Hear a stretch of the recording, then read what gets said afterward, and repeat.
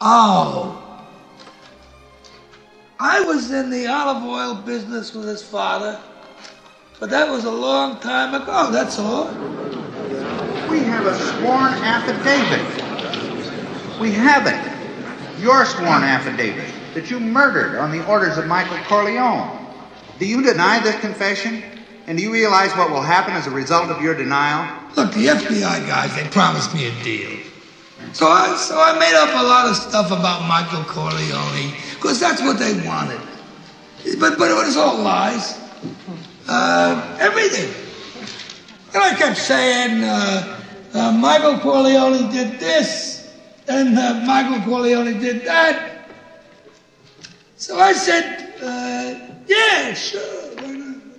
Mr. Corleone, would you kindly identify for the committee the gentleman sitting to your left?